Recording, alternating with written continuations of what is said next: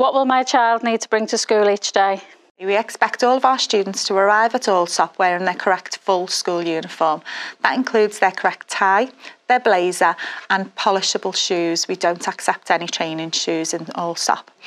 We also expect our students to carry a bag that is a minimum of A4 sized. This is so that you can fit in all your equipment for the day and any books that you might need to take home for your homework. In terms of pencil cases, Year 7s you'll be given a starter pack, and that includes 2 pens, a green pen, a pencil and a ruler, and that'll give you a starting point. If you want to bring your own stuff, that's perfectly fine so long as it fits inside your bag. We also expect you to bring any PE kit that you need for the day and any technology equipment that you might need. What if my child wants to cycle to school? Cycling to school is a great way to stay healthy and active, and for that we do recommend it. However, we would make sure that students travel to school wearing a helmet to make sure that they're safe, that they arrive at school with a workable lock, and that any lights on their bike are working, especially during the winter months. Bikes are left at their owner's risk, and we do have points for around the site for where they can lock them up. What time do they have to be into school? Can I drop them off early if I have to go to work? School starts at 8:20 and we encourage students to be on site by this time.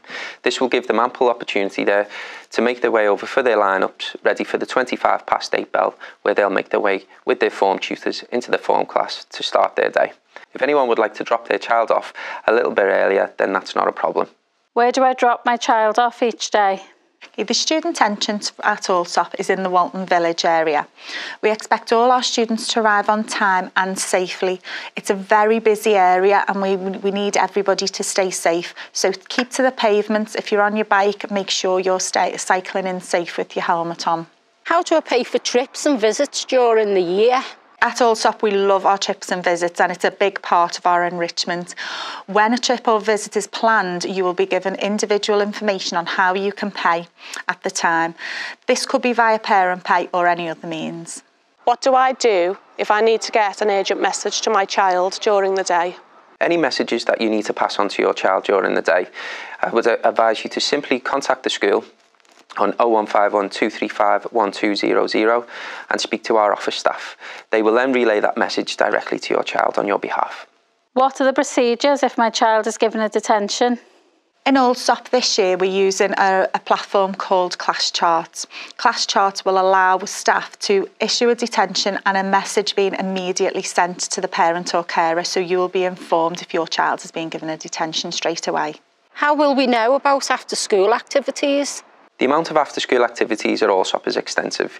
Each department is encouraged to provide their own programme, which is advertised on the school website and in and around school. There are also additional programmes that take place during lunchtime, and there will also be other opportunities before school during breakfast time too. What do I do if my child forgot to bring something to school? If anyone has forgotten to bring anything into school, do not worry at all. You are more than welcome to drop it off at our main office, and one of our members of staff will drop it off with your child for you. What do I do if we're late? If you're late, students have to attend school via the front entrance, which is located on Queen's Drive. They will be met by a member of staff who will sign them in and then issue a behaviour point and also a detention via Class Charts. Parents and carers will get this message. Are mobile phones allowed? We understand that parents and carers want to know that their child is safe on their journeys to and from school. However, we expect that any mobile phone is put in their bags or in their blazer pockets as soon as students arrive at school. If a mobile phone is seen out during the school day on the school site, it will be confiscated by a member of staff. The student will be allowed to have the phone back at the end of the day. However, if it is the second or third time the phone's being confiscated, then a parent or guardian will have to come in and collect it. What do I need to do if my child is off sick or has a medical appointment? If your child is ill and they won't be attending school that day, we would encourage you to contact school as early as possible. purely just to give us the heads up as to why your child is absent.